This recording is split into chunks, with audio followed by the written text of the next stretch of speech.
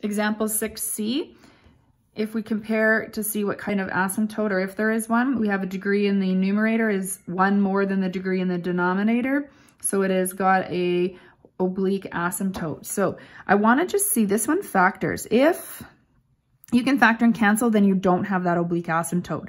So when we factor this, we get, let's see, x plus 2, and then x minus 1 over x plus 1. So they don't cancel, so we can go ahead and do our division to find our asymptote. So that's the only reason I did this, is to see that it doesn't simplify.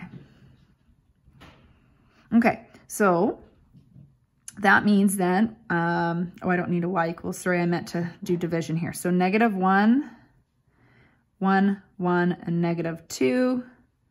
Bring that down, bring that 1 down, we get negative 1. Add, we get 0. Negative 1 times 0, you get 0. Add, you get negative 2. So this is x plus 0 minus 2 over x plus 1.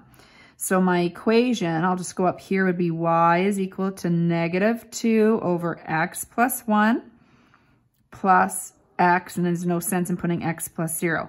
So my oblique asymptote would be this tail end part here. So it would be y equals x, which is a linear function as well. The y-intercept just happens to be 0, or your b value is 0. So here is your oblique asymptote.